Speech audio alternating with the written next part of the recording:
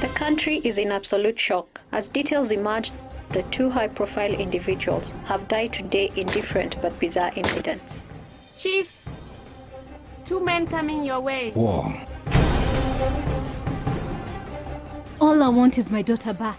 I am well aware of the geopolitics of this case. No matter how complex it may seem, basically involves two parties.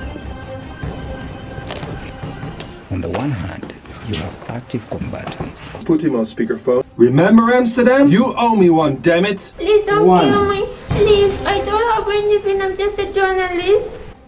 And on the other, well, collateral damage. The war on corruption is no different. Who is this guy? My name is Sam Rocky. And why the hell is he moving in on my kill? I'm the guy that refused to be collateral damage.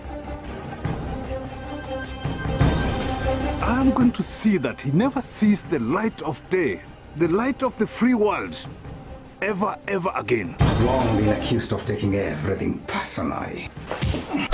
Someone once said that in war, often the person you really need to fear is not the villain, but the hero. Make sure they do not kill that girl. You owe me that much. Okay, I'll kill her myself. Any good soldier will tell you that while the dust and smoke of the battlefield is still in the air, the line between the villain and the hero is a fine one. You know what they say, soldier? Listening? If you're still fighting for God and country, it's not getting hot enough. When the dust finally settles and the smoke wafts away into the emptiness of victory, when the destruction on which it was won is revealed. They're lying. They're not telling the truth.